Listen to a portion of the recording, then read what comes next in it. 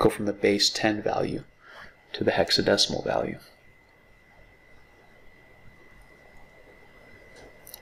I get so worried when I see those numbers in the low 200s because I'm afraid they would be coincidentally the same as one of those codes we have already used, but they're not.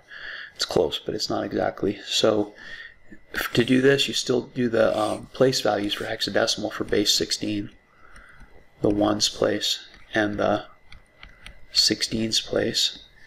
We know we can go up to 255 with 2 digits, so I don't need my 256 place, but I do want you to know if you had a number like 1822, you would need some 256s. You would need about maybe 7 of them. So just know that you can have more than 2 digits in hexadecimal. I didn't want to go crazy with the computation, but you certainly can. We don't need any 256s if we're trying to represent 238, however. But we do need some 16s. 15 16s is 240, which is really close to 238. So I must need one less than that. I must need 14 16s, which is 160 and 64. That's 224. I'm doing 10 16s is 160, and 4 16s is 64. 160 and 64 is 224. That's right. But I can't.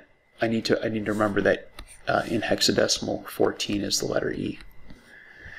And that means I'm 14 away from my goal, 238. So I must also need 14 ones. 224 plus 14 is 238. So if I need 14 ones, I also need E1s. I need E1s and E16s, which means that the base 10 value 238 in hexadecimal is EE.